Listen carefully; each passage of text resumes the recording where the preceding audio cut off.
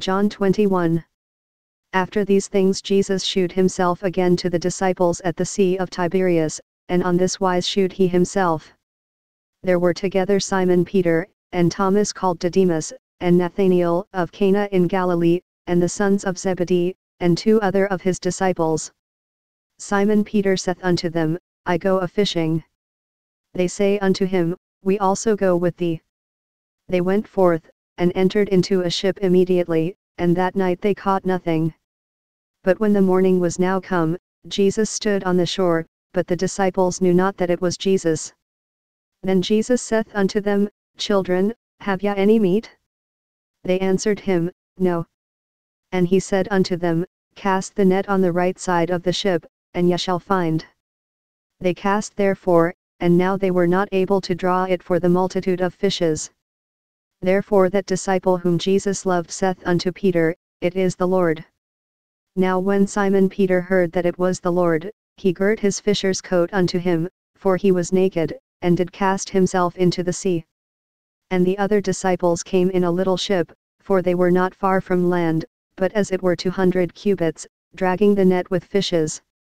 As soon then as they were come to land, they saw a fire of coals there, and fish laid thereon, and bread.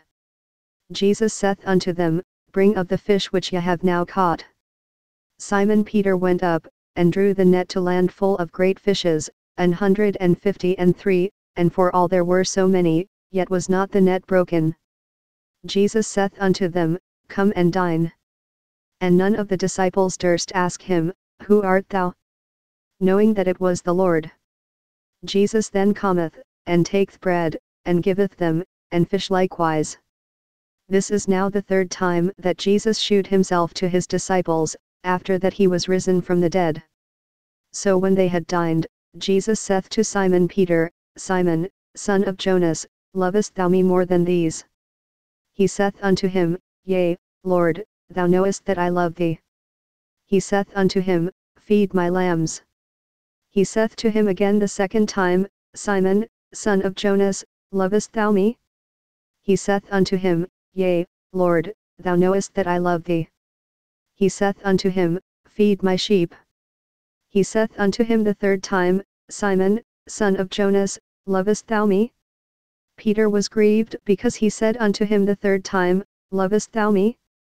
And he said unto him, Lord, thou knowest all things, thou knowest that I love thee. Jesus saith unto him, Feed my sheep. Verily, verily, I say unto thee, when thou wast young, thou girdest thyself, and walkedst whither thou wouldest, but when thou shalt be old, thou shalt stretch forth thy hands, and another shall gird thee, and carry thee whither thou wouldest not. This spake he, signifying by what death he should glorify God. And when he had spoken this, he saith unto him, Follow me.